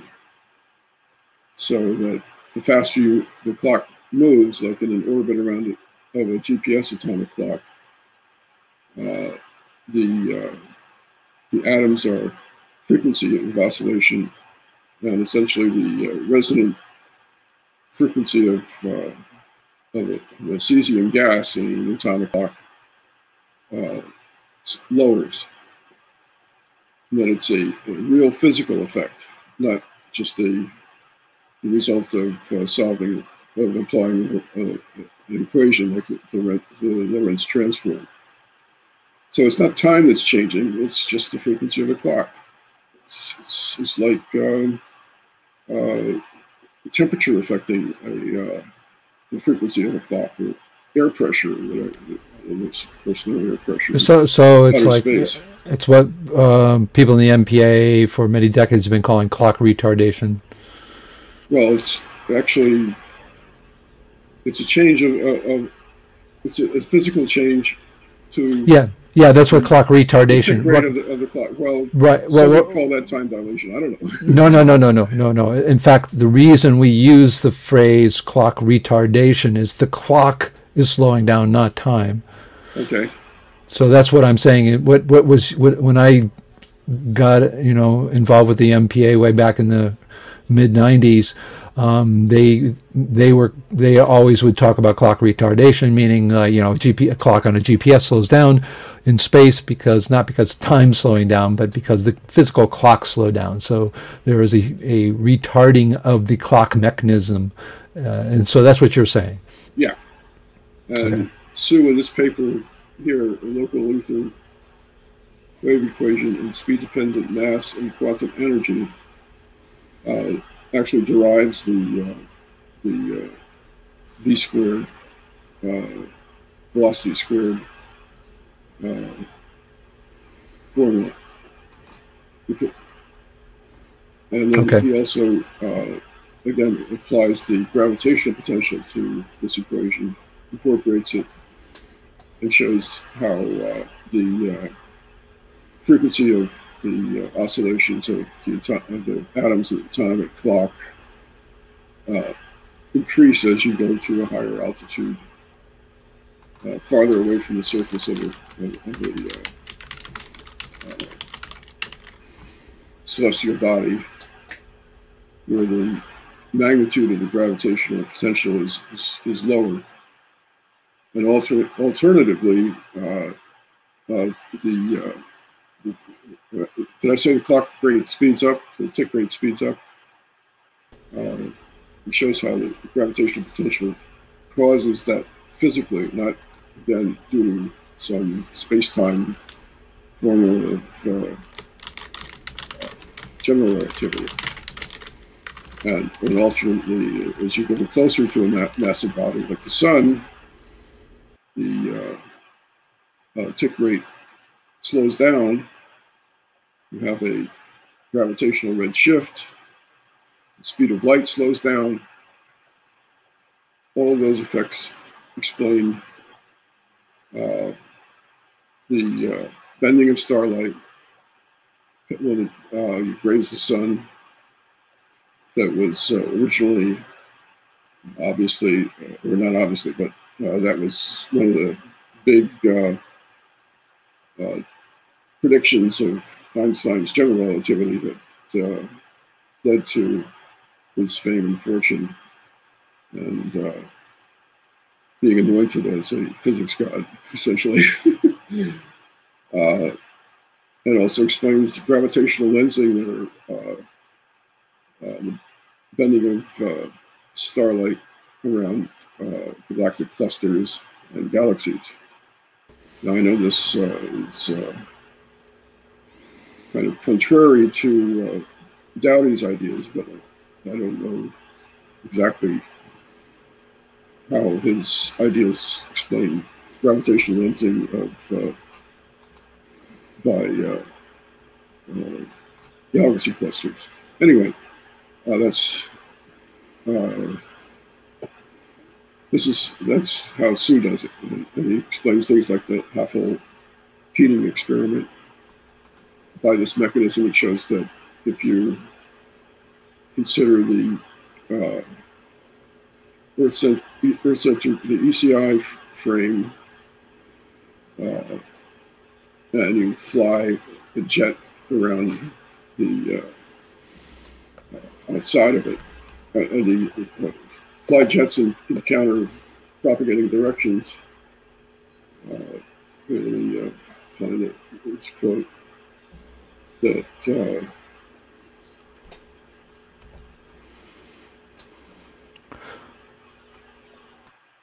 So are you saying that you support the data from the Haffel-Keating, that there was actually a change, or you don't? Well, he does, and I guess I do too. Okay. In fact. Okay. Because he shows how it happens. The clock rate slows down. There it is. Because of the velocity of the airplane, of the jet, but it slows down less in the westward direction compared to the geostationary clocks, because it's based on this. The speed is based on the ground speed of the jet, but its actual speed with respect to the ECI is less than the geostationary clock. The geostationary clock is also moving. Is this ECI? Is ECI is again? It's the local ether reference frame. That doesn't okay, gotcha. rotate Okay, with the Earth. ether. The Earth Okay, rotates within. right. Okay. So is this a statement of prediction or a statement of matching data from that experiment? It's matching data. Here we go. Consider the atomic clocks aboard a circumnavigating aircraft in a Haffel-Keating experiment. According to local ether model, speed and the mass variation factor. Maybe it's more of a prediction of how he expects it to behave than it is to compare to the actual experimental data. Is that right? It shows how the experimental data was valid.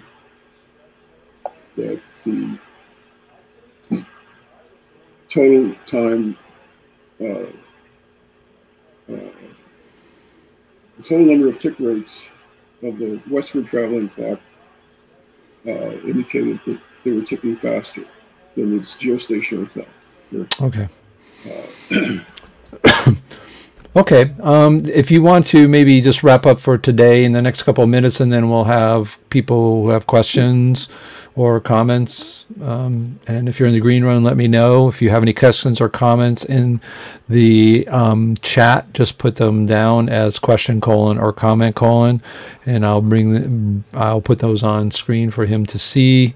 People in the private chat, I can grab those. I look at those once in a while, but that's usually in between the people in the green room. So maybe just wrap it up in the next couple minutes, so we'll have about 15 minutes to have questions or comments.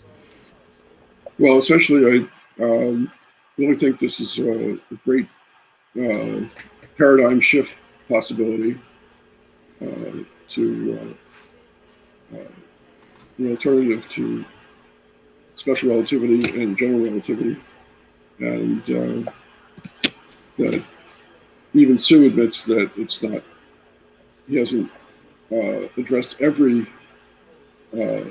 phenomenon that's out there, but that the comprehensive scope of phenomena that he does address, both for EM propagation and quantum mechanical type phenomenon.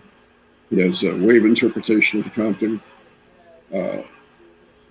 Compton effect, and the list is like at least 30 or 40 different phenomena that he addresses in a series of 20 plus papers, including. So, the best, if you're curious to learn more, the best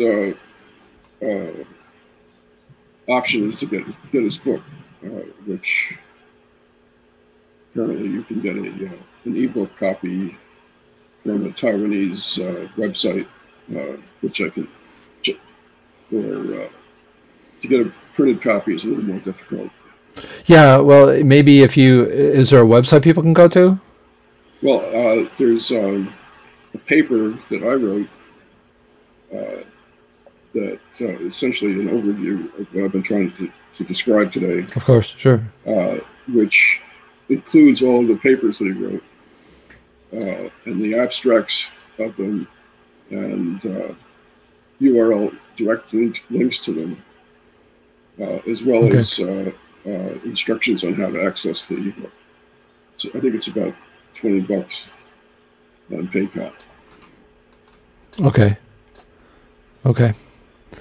Alrighty, folks. Maybe we have some people in the green room who want to make any comments. If you have any questions, okay, I got a couple people, so let's get them up here.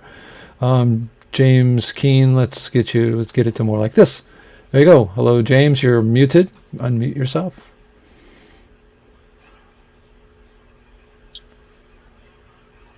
Okay, do we hear you? Say hello. Thank you, Jim, for the presentation.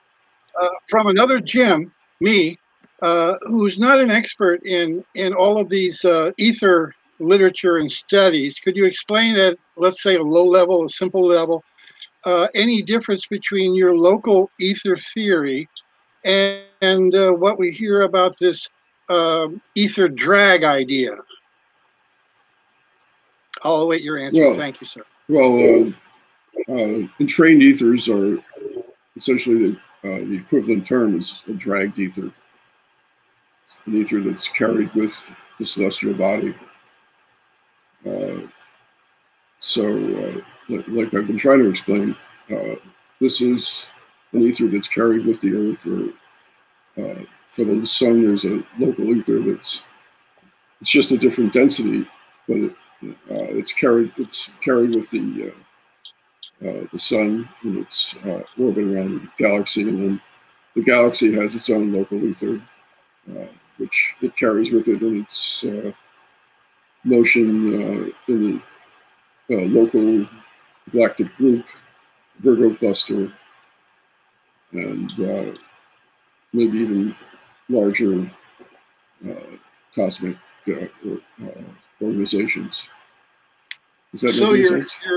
So your local ether theory is similar to the idea that one hears about this ether being dragged as the Earth rotates and so forth? Well, as It's I was different or trying the to make the point, is that the critical difference here is that it doesn't rotate with the rotation of a celestial body. Okay, so it's like the galaxy. You're not in the ether drag camp. Sorry? Okay, thank you. No. Okay. Yeah. Okay. Again, try to think of the gravitational potential. That it's just GM over R, where M is the mass of the body and R is the distance from the center of the body, and how they all add up and how they all move with celestial bodies that generate them. That's the same idea for the local ether. Here's a comment from somebody, Kimbo Ojo. Another imperfection is that light will be longitudinal wave in this model, but the light is a transverse wave. Is there something that you can say about longitudinal versus transverse in this model? Well, first of all, I would say that let's not worry about that at this point. It's again, relativity doesn't try to explain the physical nature of anything. It's just equations. At some point, we can try to define the detailed properties of the ether. But I would point out that in terms of longitudinal versus transverse, yeah, of course, EM waves are transverse. And of course, a fluid by itself, without anything applied to it, would not support transverse waves. But think of an LCD, liquid crystal display, your calculator or your computer screen. It's the presence of the field that alters the properties, the reflectivity, polarization of the fluid.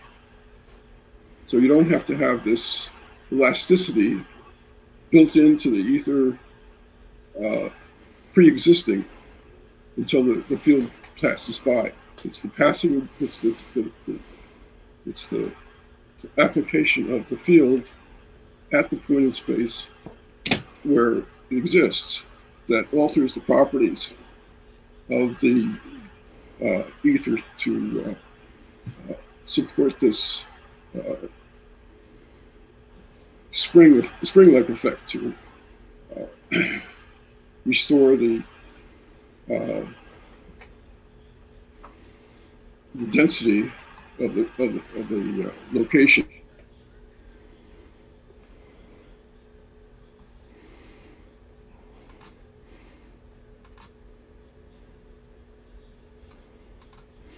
We have lost him, so maybe make a we do. Let me get him down here. Computer may have frozen up. Anyway, Ian, did you have a comment or anything, or you really had a question? I can bring you up. Go ahead. Yes, I'd like Jim to say a few words about one aspect, David, because it's quite fascinating, and Sue has developed this very comprehensive theory, which I suppose ultimately is based on the sort of the Stokes concept, which unfortunately was dismissed quite early on. But the one thing I'd like Jim to say a few words on is the following. I think we've touched upon it before. The first Michelson-Morley type experiments, you know, the second order type experiments, were not accurate enough to pick up any variation in light speed, if you like, or transmission time, owing to the the spin of the Earth, the rotation of the Earth. But I mean, as these experiments got more sophisticated, and the substitution of things like resonant cavities for mirrors, as was touched on earlier, you would expect those to be picked up. And in fact, famously, as you well know, Jim, in 1979, in the Brie-Hall, actually you referred to it briefly, experiment, there was a signal of 17 hertz, I think it was, which couldn't be explained and actually was dismissed as spurious by the experimenters, but then was subsequently analyzed by people like Aspin. And he said that that showed up the spin of the Earth at the position where the experiment was undertaken, which was Colorado. Now, my question is this. I'd like you to say a few words about it, maybe. Since 1979, indeed, as experiments have got more and more accurate, and the precision has increased considerably, and a lot of these experiments have been undertaken ostensibly to check Lorentz invariance, and they're down to 10 to the minus 20 and God knows what.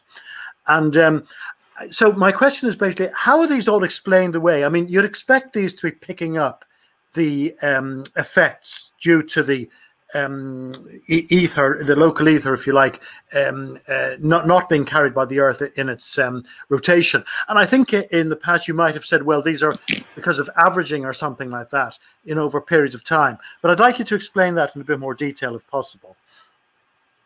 Yeah. Okay. First of all, if you don't rotate the interferometer, there's no hope of measuring anything, because when you talk about the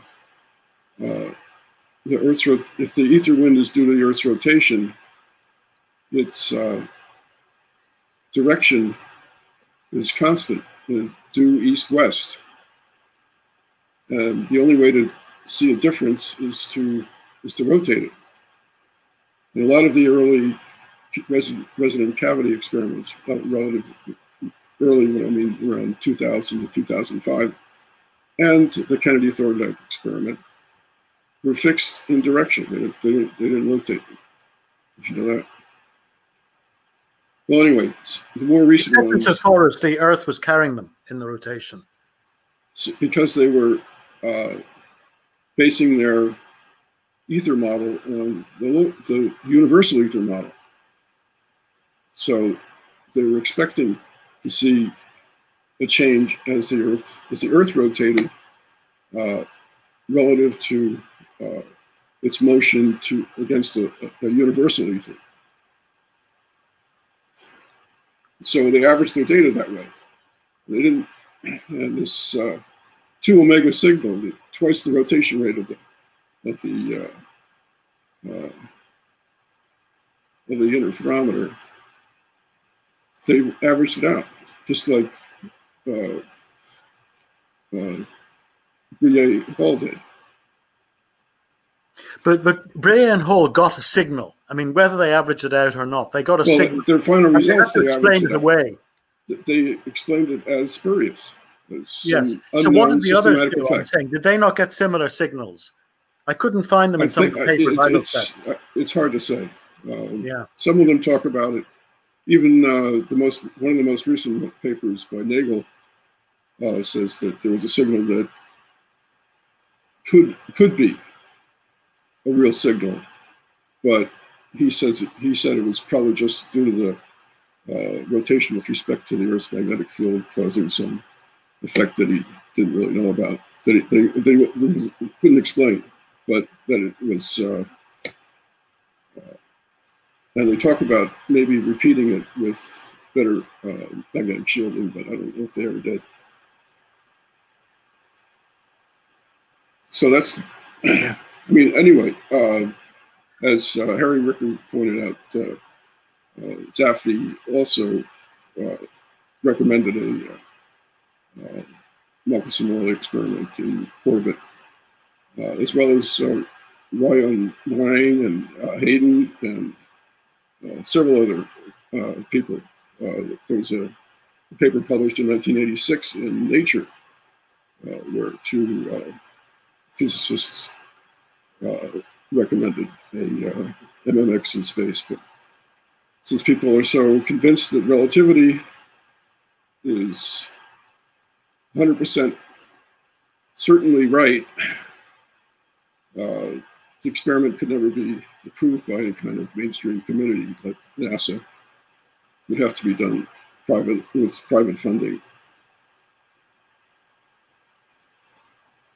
Does that make sense? It does, yes. I suggested, I think, the other week, maybe somebody like Elon Musk, but I don't know. Perhaps he's not totally convinced by mainstream thinking. But he's certainly got enough money that he wouldn't miss it. Mainstream, like NASA. He's certainly got enough money that he wouldn't miss it if right. he did fund it. Right. Thanks very much. Okay, Jim, we're going to wrap it up for today. We got 2 minutes before we go out of here. I want to thank you very much for your presentation.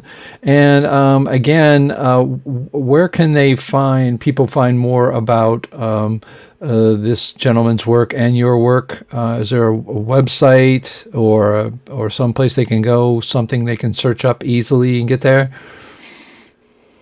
Yeah, I can post the link to my paper, which is probably the easiest way to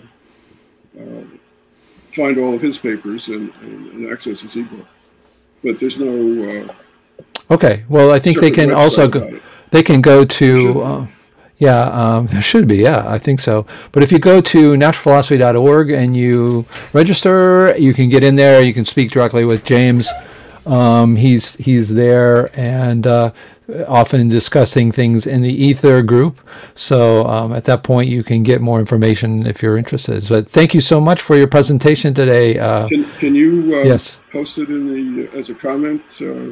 Yeah, we can do that. Yeah, you can't. I think the best thing would you be able to go in there and do that, and then I can actually put it in the comments. That would be fine. Once the video's done, I can go in there and add that to both the description and if you add it in the comments as well. Okay.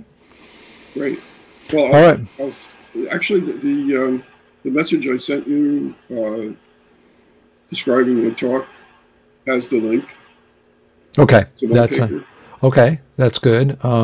I will check that out and see if the 2 papers by Su that are the most important, I'd say, to start with.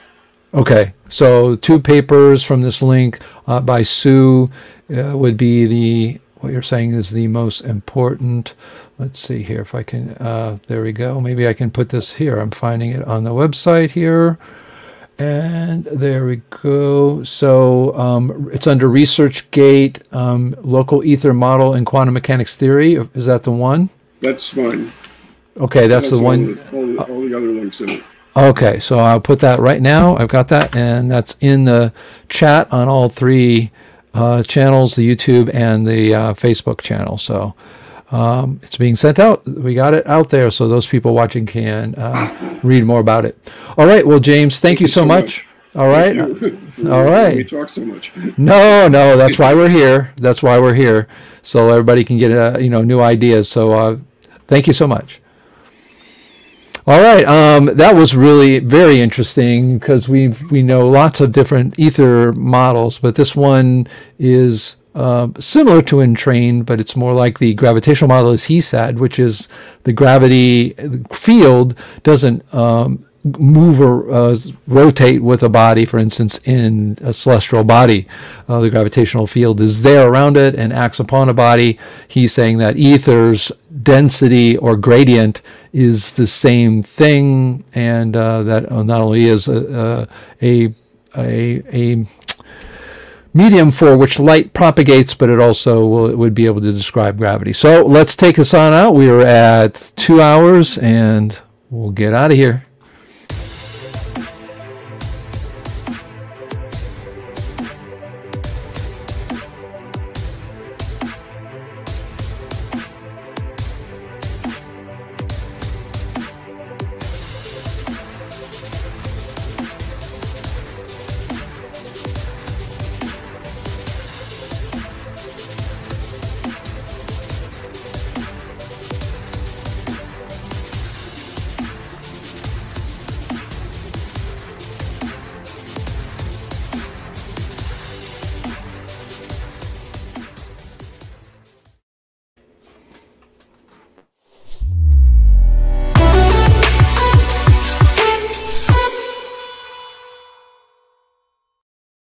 As I always say, stay critical, stay thinking. I'm Dave D. Hilster. I'm your science therapist trying to get you to the promised land of becoming a critical thinker.